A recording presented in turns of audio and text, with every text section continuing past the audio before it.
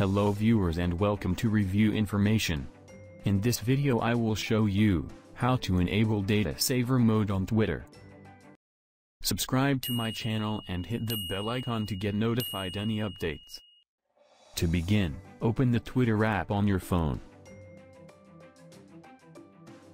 Tap on your profile icon from the top left corner. A menu list will appear. Go to Settings and Privacy. Now tap on Accessibility, Display and Languages. Then go to Data Usage. At the top you will see Data Saver. Simply check the box to enable it. That's it. From now on, videos won't autoplay, and lower quality images will load. This automatically reduces your data usage for all Twitter accounts on this device. So in this way, you can enable data saver mode on Twitter. Thank you for watching. Hope you guys enjoyed my video. Please subscribe my channel for more videos. Goodbye.